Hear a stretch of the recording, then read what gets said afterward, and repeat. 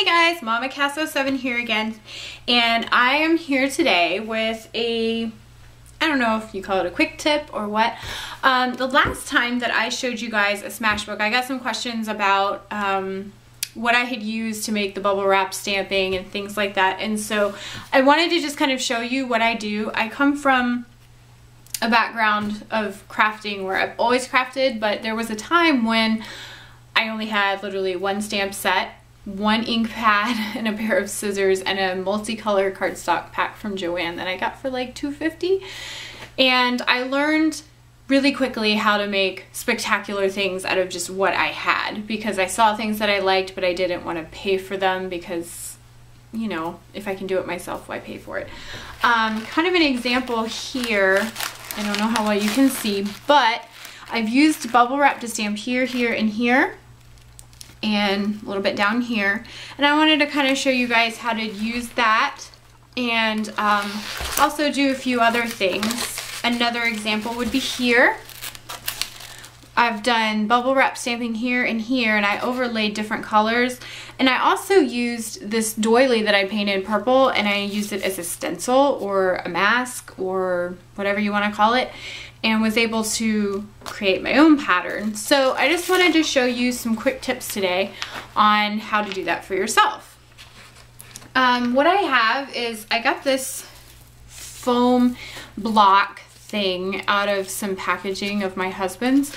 It has some really cool almost bubble texture, but it's almost more like maybe an alligator, like, I don't know. Bubble wrap. For any of us crafters, this is good for so many things. And I don't have to keep very much, because I've learned that what I can do is, this is a huge acrylic block that I have. I don't know how well you can see that, but I've taken bubble wrap like this, I've cut it down and wrapped it around and then taped it here, and I'm able to paint onto it, use it as a stamp, and then turn around and clean it off, and I don't have to throw it away. So it's just become kind of part of my crafting collection. I also have my infamous doilies. I know you've seen them in all of my smash books, and this was actually, this used to be an envelope, and I received it media mail, and it was really cool. The whole inside is corrugated, and it's not an adhesive, but it has some kind of residue on it that actually helps keep the paint and ink on it, and it gives it a really cool texture when you stamp with it. Here are some samples that I've done. This is using the doily, this is with the block, and then this is with the corrugated envelope, I guess you'd call it. And then this, of course, is the bubble wrap, which I love to use. So I'm just going to show you really quick, easy way to make some textures for your backgrounds. You can use this for smashing, you can use this for cards, you can use it for scrapbooking, you can use it for wrapping paper. It's really cool on wrapping paper. Something that I don't have here, I've misplaced it, but I made in my last video a background for my smash page out of my reindeer negatives, and you can do what I'm doing here with that as well. You can cut a bunch of stuff on your silhouette, on your Cricut, on your Cut-A-Bug or your Big Shot or whatever. Do some kind of repeating pattern, and then you can make wrapping paper. You can make a background for your scrapbooking and your smashing. So I'm just going to show you really quick. I've got just some generic different card stocks and decorative papers just to give you an idea. Here I have a couple different colors of paint. I've got some Tim Holtz sponges, some Tim Holtz Distress Stain. I've also got some Versamagic Dewdrop ink pads, and I also have some Tattered Angels Glitter Mist, so that I can show you all different kinds of backgrounds. So I'm going to go ahead and get started. I'm going to start with the doily, because I use doilies in pretty much every aspect of my crafting.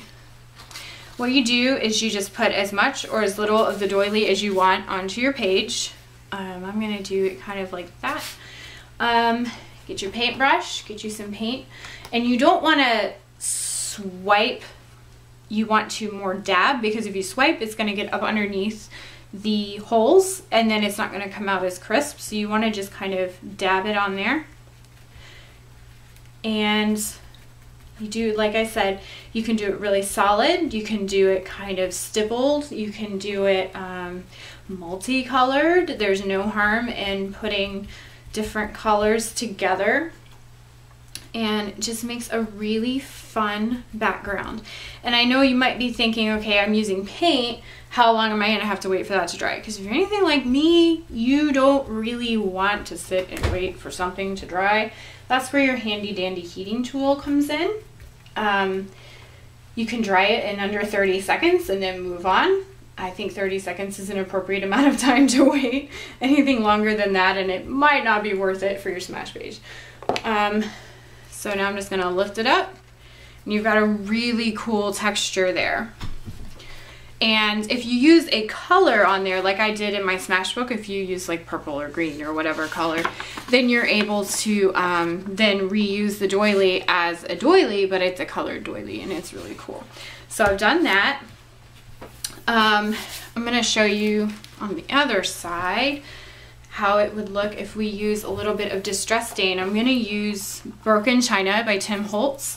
I have this really cool dauber here that I got from Teresa Collins when I took her background class, which was so fun.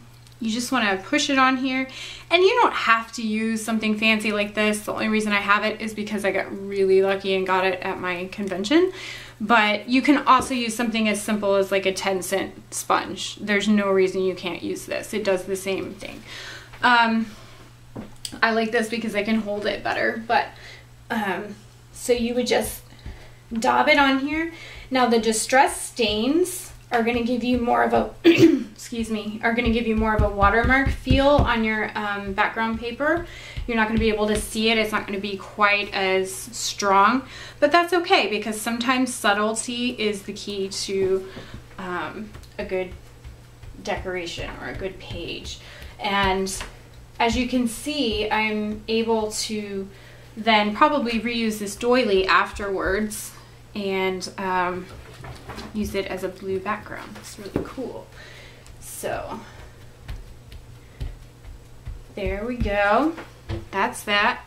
Now, like I said, this has a more watermarked feel. It didn't come out as clear because it's so liquid, but it kind of leaves a cool watermarky, spongy look, which really looks cool to me. I mean, I think it would look really cool on a background. And then I'm going to show you what it looks like with some ink, just really quick. Got an extra doily here. I'm going to do this, and I'm going to choose Versa Magic Pretty Petunia. And these are really great because you just hold them and go to town. You don't have to worry about doing anything fancy with them. Just push down, and again, you don't want to swipe it because not only will it not really hold its pattern very well, but it'll also rip your doily because they're so fine, especially if you get the cheaper ones at the Dollar Tree like I do. So here again, you'll have one that you can use as a purple doily, and then you'll have one that you can use for your stencil. So it comes out kind of cool. You don't have to overshoot it, but there again, we're not shooting for perfection. We're looking for something that looks different and unique. So those are the kinds of things you can do with your doily. You can also use Glimmer Mist. This is from Tattered Angels, and it's called, I think I told you in the last video, Party Pink. Aha, there we go. You don't want to shake it up and down because it'll clog your sprayer. Just side to side is good. And I'm just going to spritz it on here like this. And as you can see, it overshoots, but that's actually kind of cool for a background. And then it leaves a really neat stencil there like that. So this is just one of the many reasons that I love doilies. They are so versatile. Let's move on to some bubble wrap, because that was the one I got the most questions about. Basically, you just need a little bit of acrylic paint and bubble wrap. And I think I showed you how I've wrapped my acrylic block. The reason I wrapped it around an acrylic block was because bubble wrap gives really easily, and I like more of an even stamp when I'm stamping. So it just works nicer for me, but if you want something a little bit more sloppy, please be my guest. So I'm going to use these words because I really like layering things with words. When you're painting the bubble wrap, you don't want it to be super thick. You don't want it to get all down in between the bubbles because, I mean, unless you want this look, this is what will happen if you do that. You want it more, what I like it more like that, so that it's more defined. So you're just going to take your paintbrush, can be any paintbrush, any paint. I use acrylic paint from Walmart that I've had for years. And you just place it wherever you want and stamp. And then every once in a while you get that awesome pop too. Yeah. So then you've got a really cool background there for a card or a Smashbook or whatever. And you can repeat stamp over and over. You can also layer your colors. I think I'm going to use this right here and use some blue. Just kind of gently put some on there, not too much because I just want it to be a little bit. And just overlay it like that. And then you've got an even cooler effect because you've got the two colors and it's super spiffy. And this would make a really fun thing in your Smashbook, I think. Something that's not something that I've ever actually used in a Smashbook, but I did discover this really cool block, the alligator looking thing. It almost gives a distressed wood look, I guess, when you use it. And I just really liked the textures. This is what happens when you use a whole bunch and you get it down in between the cracks. It's kind of like bubble wrap in that regard. And you get more of the texture when you do less paint. So I'm going to use my orange and I'm going to just kind of dab some off on the side here. And as you can see, I'm using an egg carton because I am all about using what I have. Just going to paint this on here thin and easy. Make sure the texture is covered, but it didn't have to get in the cracks or anything. And then we're just going to take this and use it just like a stamp. And then you have this really cool wood looking texture here, which I just love. I can't wait to use it in my Smashbook. I'm totally stoked. So that one's pretty self-explanatory. The last thing that I have here to show you is the envelope that I showed you before. What I did was I just wrapped it around itself and put some washi tape on it to hold it so it had a little bit more structure so it wasn't as floppy.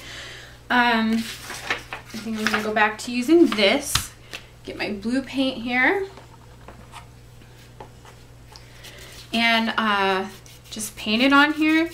And what's really great about this is when you're done using it for texture, you can then use this part in your book as well. I think I showed you in my last two videos, I use a lot of corrugated product that I get from packaging for just depth and background on my Smash pages because it just adds a little bit of life. It doesn't have to have a reason for being there.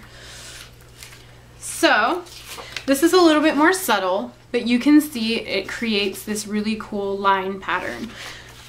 You could cross hatch it if you wanted to and do it all at all angles. It doesn't have to be just one direction. So I'm gonna like make an X here with it. You want to put even pressure all over the back so you transfer all the ink. So now what you've got is a really cool pattern on the back. Instead of just up and down, it goes across. So you can do that all over. And you can mix and match all of these things as well. You don't have to just use one. You could use bubble wrap and then put a different color and put that over it. You could put the bubble wrap with the doilies or whatever. It doesn't really matter. Let's see. I think that that's all I had for you. I will leave a list of all the items that I've used. basically just any time that you get a package in the mail, look through it, because sometimes there's really cool packaging. My husband found this really cool thing in a package that he got, and I used it for a bunch of artist trading cards that I made for Halloween, and I still have a bunch left. I've used some of it in my Smash book. I just love it because you can paint it, you can distress it, you can cut it, you can rip it, and it's just the coolest thing ever. Bubble wrap, envelopes, they're all really good. A lot of packages will have some corrugated item in it. Sometimes you'll get lucky and you'll get white corrugation. That's one of my favorites because the color really pops on them. But just have fun with what you have. Look around your house and things that you wouldn't ordinarily think, hey, that would make a really cool craft item. Just look at it, see what you can do with it, see if you can distress it, see if you can paint it, smash it, whatever. And just have a lot of fun with it, and know that you don't have to have a lot of money to create really cool textures and patterns. It's so easy and so quick, and like I said, as long as you've got your handy dandy heat tool, you can use paint and be done in under 30 seconds. It's not like you have to wait all day for it to dry. So I hope this inspires you. I really want to see what you guys come up with. If you can come up with something that I haven't shown you here, I would love to see it. I'm always looking for new ideas. Link up, subscribe, send me a comment. I'll see you guys soon, hopefully with some more Christmas crafts. Talk to you later.